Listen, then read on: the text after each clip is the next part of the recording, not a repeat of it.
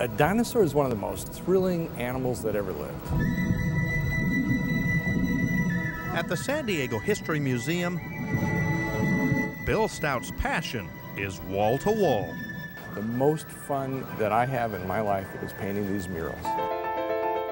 As high as 35 feet, Stout's murals, done in oil, allow us to see San Diego as it once was. These murals are a depiction of prehistoric life of the San Diego area, dating back from about 65 million years ago, or 70 million years ago, to about 2,000 years ago. The paintings are part of the museum's fossil mystery exhibit, with an emphasis on mystery.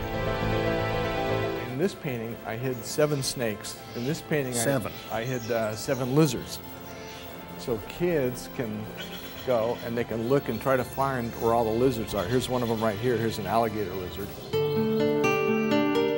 Along with lizards, you might spot a spotted lion, giant sloth, or saber-toothed tiger, all captured by hand.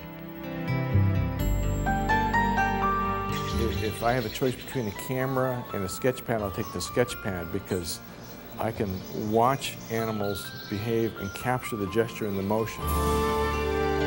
And the sound. It's funny you mentioned that because I make sound effects while I'm doing the paintings, you know. You know, if the dinosaurs are fighting, I'll be painting and I'll go, you know. In San Diego, a dinosaur survival was not confined to just the land. And I was able to paint a recreation of the gigantic prehistoric lizard called a mosasaur, the ancestor of the monitor lizards, like the Komodo dragon lizard. And it is involved in a feeding frenzy with a whole bunch of ammonites, which are very similar to nautilus and squid. Chosen from hundreds of artists, Bill Stout's reputation is as big as the prehistoric panoramas he paints. You know, the name that I have in my own neighborhood, kids on the street call me the Dinosaur Man. I have a big Tyrannosaurus Rex skull in my living room. Bill's dinosaurs have been featured in 36 of Hollywood's top creature features, including Jurassic Park. In Jurassic Park, I'm really proud of the concepts of mine that got into the film.